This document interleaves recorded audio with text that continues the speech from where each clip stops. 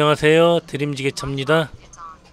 오늘은 그 동네에 있는 실리콘 가게예요. 실리콘 가게인데 도로변에 상가가 있고 하차할 곳이 마땅치 않습니다. 그래서 인도 위에서 하차를 할 수밖에 없어요. 이런 게 조금 애로사항이죠. 물건은 파레트 짐으로 오고 지게차 작업을 해야 되는데 마땅히 하차할 만한 공간이 없습니다.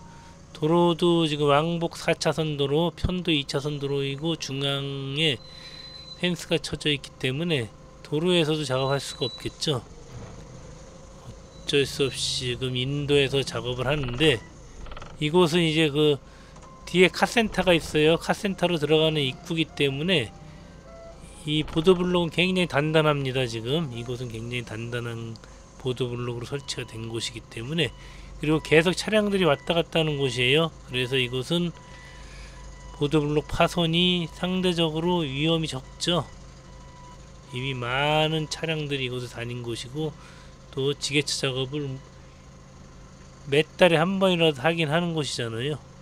단단한 곳입니다. 이런 곳에서 작업할 때는 조심해야 되겠죠. 인도 아닙니까? 인도.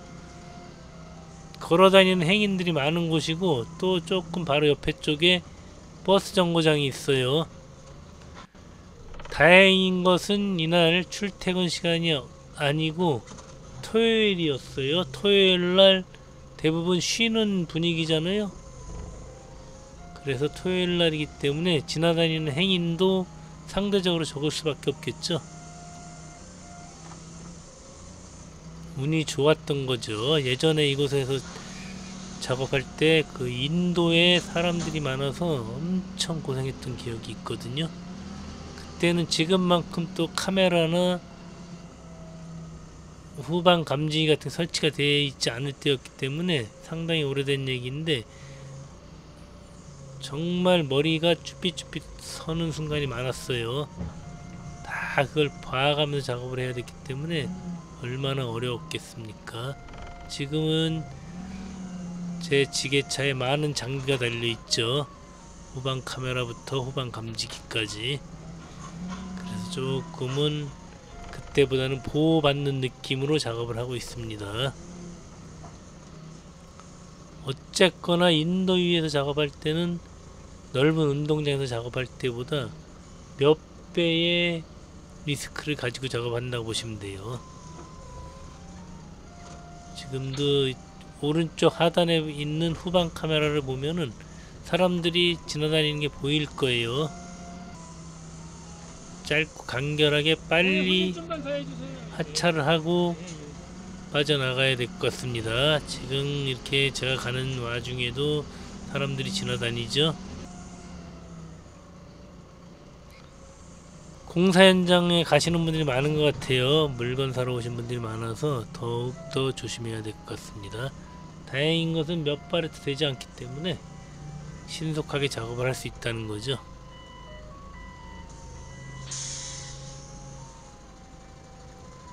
평상시 때 같으면은 지금 이제 왼쪽에다 내려놓고 끝나는데, 오늘은 이제 물건이 잘못 와갖고 이것을 다 내려놨다가 화물차가 수배가 되면은 다시 다 실어줄 거예요.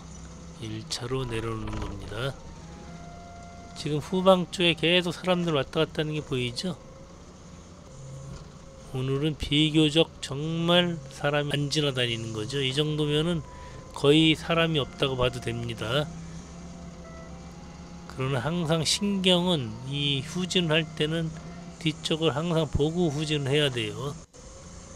후방 감지기도 계속 삑삑거리고 있지만 더더욱 눈으로 확인을 해야 된다는 얘기죠.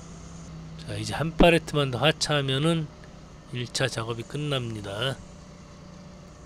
비교적 한가한 날이었네요. 굉장히 한가하다고 보시면 돼요.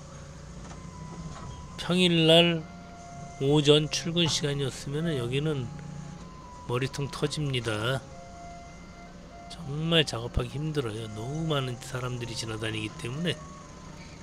이 도로 위에 작업하는데 비교적 단단한 보도블록이기 때문에 다행입니다. 자, 뒤에 보면은 지금 여자분 한 분 지나가고 있고 화물차 사장님 있고 자, 요때 잘 봐야 돼요. 그러니까 이게 근데 차가 안 이것도 실어가야 되는데 차가 안 잡혀갖고. 지나다니시는 분들은 이 지게차를 그렇게 위험하다고 생각하지 않거든요.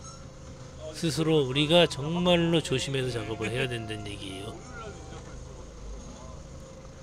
이건 내일 아침 언제든지 사람들은 이 지게차를 위험하다고 생각하지 않습니다. 머릿속에 각인을 시켜놓으세요. 자, 지금도 사람이 또 지나가죠. 그냥 일상이죠. 사람들은 이 지게차 자체를 무서워하지 않습니다. 항상 이제 우리가 다 보고 있다고 생각을 하시는 것 같아요. 그러나 사각지대가 너무 많습니다. 항상 조심해서, 특히 이렇게 인도 위에서 작업을 하게 될 때는 더더욱 조심해서 작업을 해주세요. 아차 하고 사고 나면은 그때는 늦어요. 늦은 거죠. 자, 오늘도 이렇게 해서 안전하게 작업이 끝났습니다. 언제든지 안전운전 하세요. 감사합니다.